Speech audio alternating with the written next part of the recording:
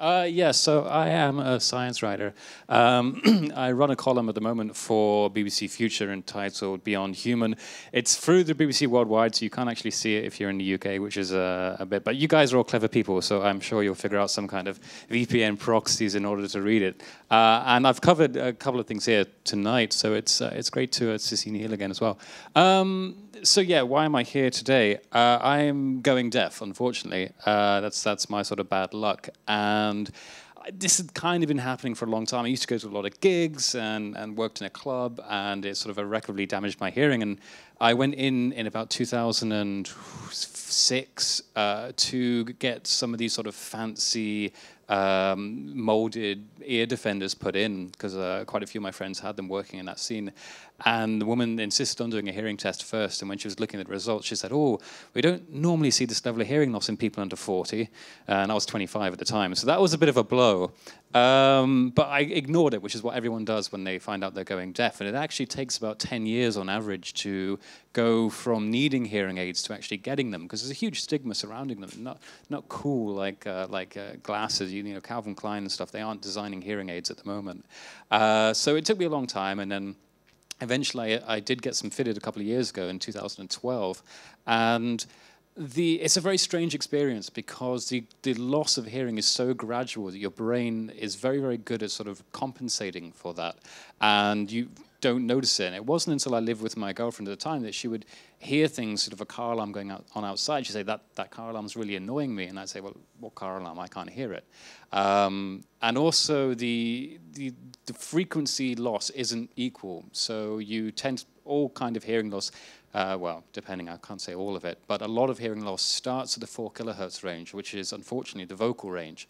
So whilst traffic or you know, computers or music and that kind of thing sounds normal to me, that volume is normal, the vocal frequencies are all very much diminished, and so it's very, very hard for me to pick out conversations against background noise. If I go and see a movie, for example, I have no hope of actually understanding what anyone is saying in that movie, because they're all full of rumbles and explosions and everything else like that. I like seeing foreign movies because they've got subtitles, so that's really great for me. I watch a lot of foreign films.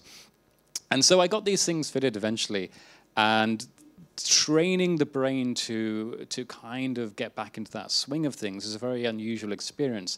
I started to hear sounds that I hadn't been able to hear for a long time, and my brain didn't really know what to make of them, and so it became this kind of strange white noise where I knew I was hearing something, but I didn't really understand what I was hearing. And eventually you get used to that. Your brain does retrain itself. But the other interesting thing was that hearing aids have a huge amount of processing that goes on in them. So they're not just sort of like ear trumpets where everything gets amplified equally. They have imperfect microphones, and those capture the environment around them. And then there's a heck ton of processing that goes on inside the hearing aid. And then they output something in a very select kind of amplification, select frequencies of what they think you ought to be able to hear. So they're trying to give you they're trying to make your hearing as it was, but they're also sort of making their own interpretations about what is useful sound and what is noise. And so it's actually quite a colored picture, quite an interpretation. And this really got me thinking, because if I'm going to have to listen to an interpretation, then it doesn't necessarily have to be one based in reality. And then, of course, the other part of it is the big aesthetics. And so and the same sort of feeling as Veronica did, where you first get these fitted. And my first ones were over the ear, so they were sort of slightly visible, not particularly visible. But they come in this hideous beige color. And that's the only color you're allowed to have. And someone said to me, it's like they've gotten all of the skin tones of everyone in the entire world and mixed them all together. And that's what they've got. That's the kind of color you have to go with. So that was kind of unfortunate as well. And so those are the two aspects for me. How can I change the appearance of them, and how can I change the underlying code? And so I made this documentary with the BBC, with Radio 4, called Hack My Hearing, examining this kind of angle. And originally we wanted to say that there was this great sort of unseen epidemic of deafness sweeping the nation's youth, because we're all going to clubs every weekend and ruining our hearing. We did the research. That turns out not to be true. It's just that I've got really bad genetics, unfortunately.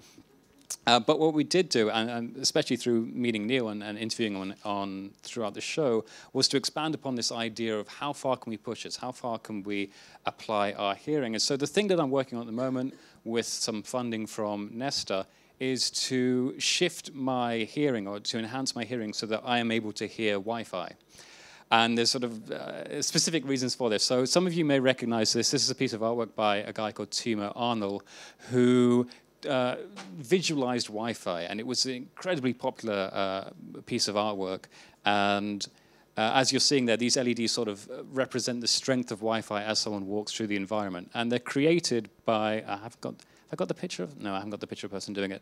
So they're created by someone literally holding a huge big stick with some LEDs on it and a Wi-Fi receiver and walking through with a long exposure setup on the camera. And this really taps into an idea about making invisible architectures visible. And he's expanded upon this idea here, which is, again, looking at Wi-Fi, sources of Wi-Fi within the environment. And this is something that we rely upon absolutely every day. Like, everyone here has a phone in their pocket. These devices rely upon a network, and we can call it a network and call it a Wi-Fi. We don't really understand it. We don't really understand where it is, how many there are. When you walked here, or you got the tube here from wherever your homes were, you have no idea how many different Wi-Fi fields you walked through, or when you went from one base station to another. So it's really, really interesting to me that kind of architecture, this essential architecture of our world, is not apparent, is not visible. And again, other artists have explored this. This is a drone shadow by James Bridle. Again, looking at these invisible systems, in this case, the drone warfare, where these drones are at 40,000 feet and will bomb you in the blink of the eye before you even notice they're there. And it was a way of making them visible by painting the outline of particular drones on the ground. And James Bridle also did another project called Occupy the Cloud. So these three symbols there is the standard symbol for the Occupy movement, and then symbol for the internet, and a symbol for the cloud. And this is, again, this idea of making these invisible architectures real.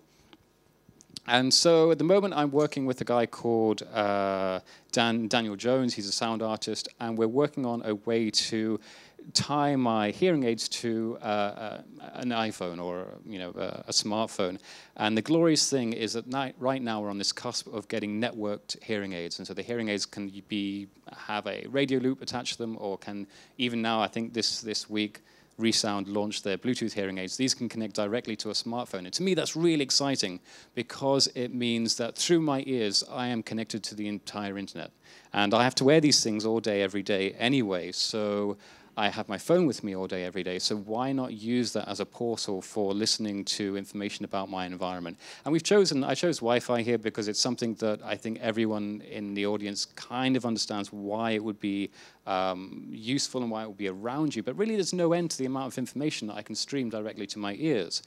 And in the future, as we move forward, and we have this idea of the Internet of Things, and everything has a sensor in it, and it's generating this endless amount of data, we haven't really cottoned on to how we're going to actually make sense of all of that data.